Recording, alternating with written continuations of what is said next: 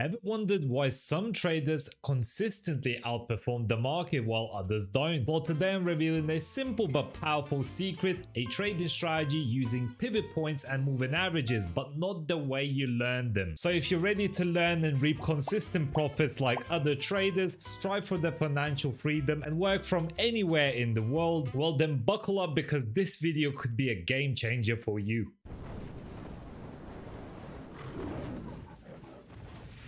Since I'm a swing trader at heart, we're going to have a look at the higher time frame pivot points first and understand how to utilize them. And after you have a good understanding of how to utilize pivot points on the higher time frames, we're going to move to the lower time frames for scalping and day trading. This way we can cover all styles in trading, so let's begin. So there are two ways to find pivot points. One, you can calculate them yourself, but I don't recommend it, because the second way is much easier. Head over to babypips.com. I'll leave a link down in the description below for this exact page, and what you will find is a lot of names: Floor, Woody, Camarilla, Denmark, or even Fibonacci. I will ignore most of them and use only the simplest one, which is the floor pivot points. These pivot points have been proven time and time again that they react to certain market levels really well, and even back in the day the big exchanges used them and likely are still using them to this day. So by following these levels you will be able to understand market direction much more clearly, I can guarantee it. So for swing trading, keeping the trade long enough, we want strong pivot points such as the yearly. So choose the time interval for the year. Price stream has to be last closed, not real time. And then Baby Pips will calculate the last closed pivot point of the year was 31st of December 2022. Then all we need to do is just copy the blue PP level just over here. Add yourself a horizontal line tool anywhere on your chart.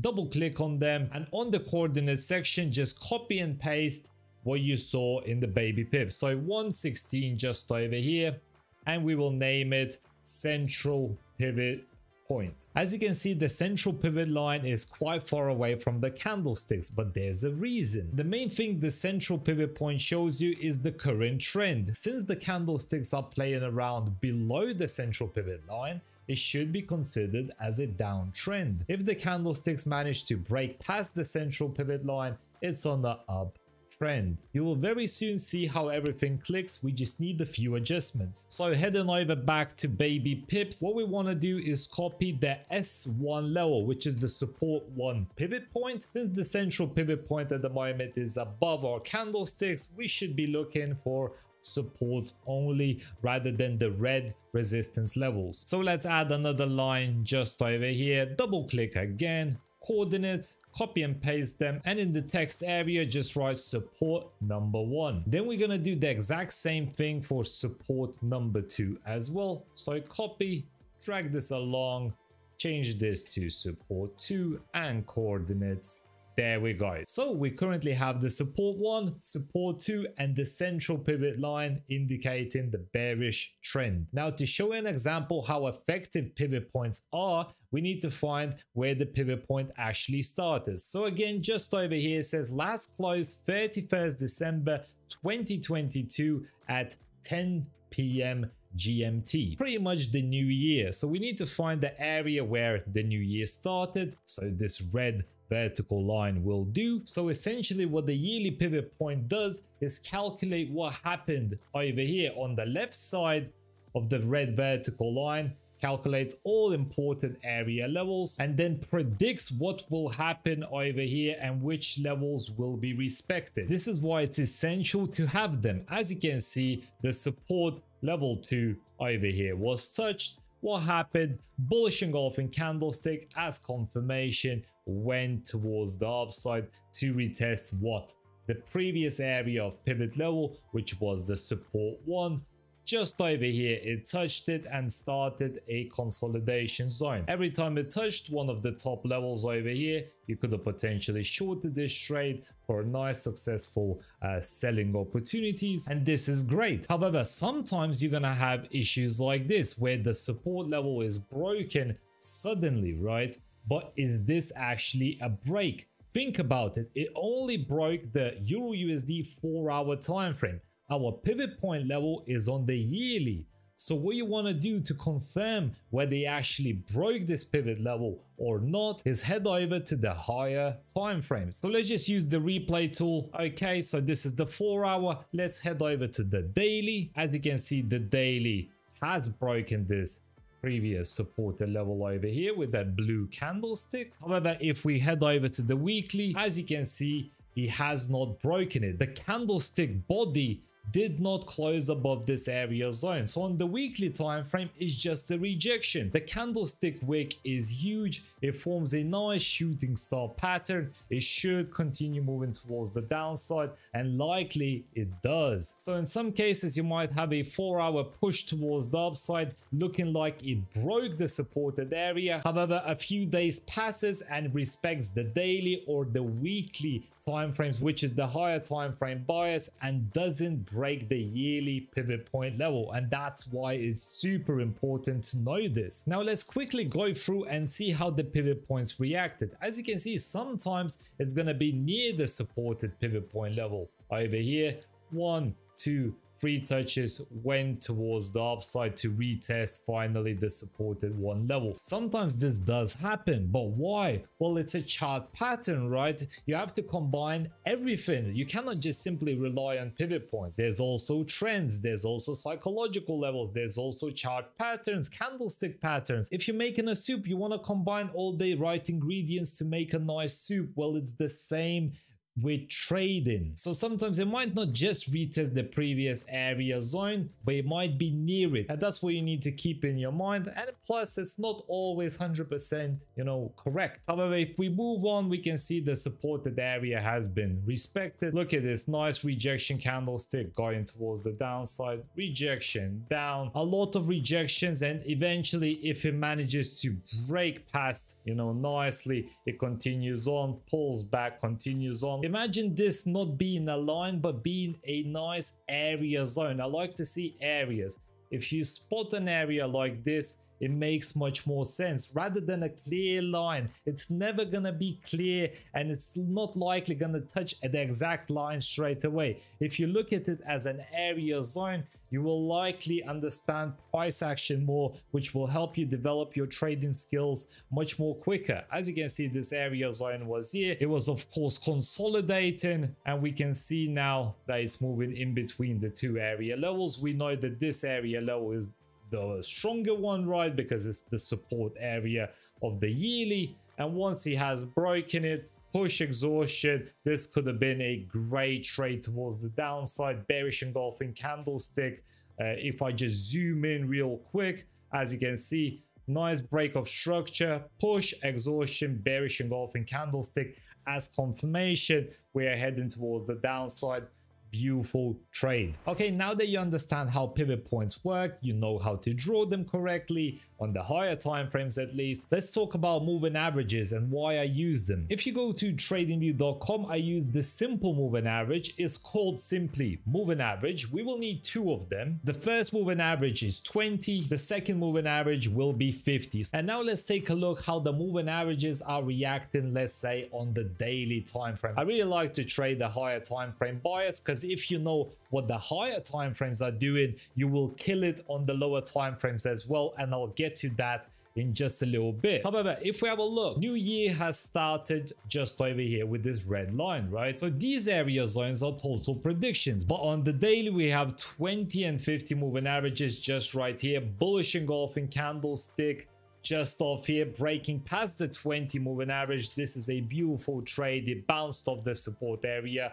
2, where is it going? Likely direction is support area 1 over here, and that's why we saw this nice push towards the upside. You could have caught that trade easily. Let's say 1.5 risk reward. Obviously this is the higher time frames, but it doesn't matter. You could have caught this trade on the long term, and you could have caught a lot of trades on the short term as well, just understanding the higher time frame pivot bias. And the moving averages will just continue telling you whether the trend is going towards the upside at the moment or the downside. Let's say we want to trade a short-term trade, or maybe you don't want to trade off that support area level once it broke it, right? Do you remember that weekly shooting star that I talked about? Well, it happened over here, right?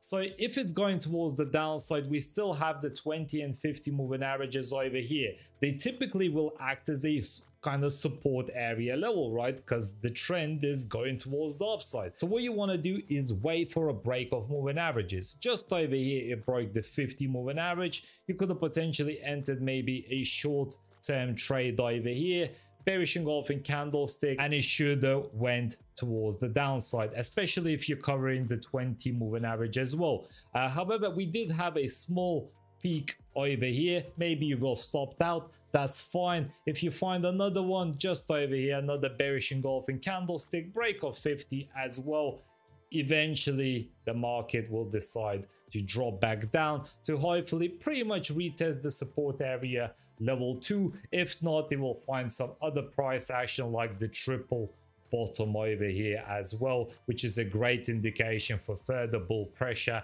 and it continued to move towards the upside. And then if we move along, we can see that nice kind of consolidation just over here. What happened if it breaks like this? Maybe don't trade it, still on that upwards trend, right? Maybe wait for that push. After it breaks that 50 moving average, push exhaustion, entry over here, pretty much a shooting star closure, went towards the downside. This is a beautiful trade. This is how you can trade it. Sometimes it's gonna have a mid-range zone, what I like to call it. So somewhere in the middle, it might stop in between the 2 points. Sometimes it does happen like that. Usually it's because of the psychological level, in this case 1.0700 or something like that. Psychological levels, everything works, but let's not mix that up. The overall market direction at the moment is still bearish. If it breaks the 50, we still have the support area 1 just over here. So we should be expecting maybe some bear pressure around here or here as well, because that's the yearly pivot point levels. Okay, now let's understand how to day trade or even scalp the markets using the pivot points as well. The time interval you want to use is the daily, so we'll have the last candlestick closed. In this case, we have last close 13th of June 2023. So as we can see over here, we have the red vertical line just over here, and we have already drawn our resistance, support levels, and central daily area zones as well. So again, we have our vertical line, everything over here. What happened previously, we have our pivot points based for today. So this is what happened today. We were pushing towards the upside with the 2 moving averages. We had that resistance area just over here, and as you can see, it did react towards it for a few hours at least. This is the hourly time frame, so for 4 hours, and then it broke past the 50 as well. This already gives you a good kind of information center for you to go towards the downside. Since the overall market direction was up, it has broken the 20 and 50 moving averages on the daily time frame. What we can do is short this trading position to aim for the central daily area zone, because as the central pivot point, it will also act as a kind of support and resistance area as well. So something like this could be good. Maybe 2-to-1 to 1.5 risk reward as well is great. This is the hourly. Let's take a look at the 15-minute time frame. So ideally, something like this looks pretty damn good. You could potentially aim for support 1, because likely after the higher time frame moving averages were broken, it's gonna go short a little bit more. So something like this, even better.